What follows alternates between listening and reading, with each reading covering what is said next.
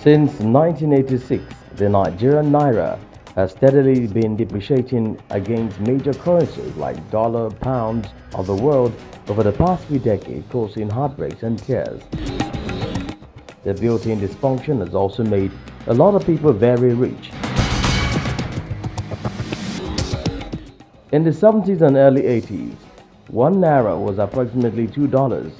In the early 90s, it had fallen to 10 naira per dollar, and by year 2000, it was over 100 naira to $1.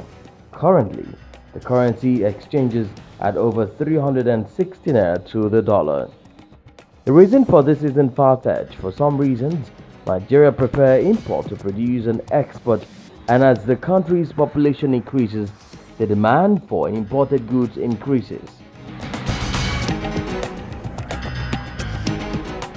Due to the unbalance of import to export goods, the demand for dollar is always on the rise, which generally causes a continued depreciation of the naira. Depreciation is steadfast at the parallel market, and the gap between naira's value at the parallel and official market widens easily due to this imbalance. Checkmate this, the Central Bank of Nigeria has devalued the currency a number of times, only for the same thing to happen years later. Committee noted with concern the continued decline in the contribution of the oil sector to growth and urged political authorities for the speedy passage of the Petroleum Industry Bill so as to halt the trend. All the 11 members voted to increase the cash reserve requirement on private sector deposits from 15% to 20% with immediate effect. D. All the 11 members voted to retain the cash reserve requirement on public sector deposits at 75%. E.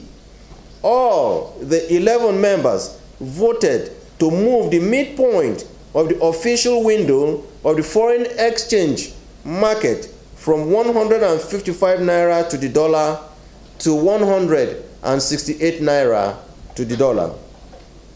F. All the 11 members voted to widen the band around the midpoint of the foreign exchange rate from plus or minus 3% to plus or minus 5%.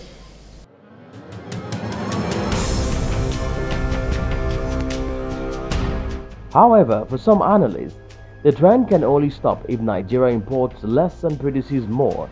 This will in every way strengthen the value of the currency against the greenback while shoring up the foreign exchange reserves.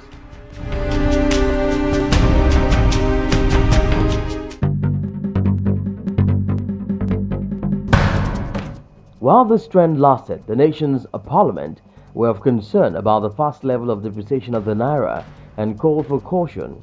Effective legislation can go a long way in strengthening policies that will allow increased production, which will create more value for the naira.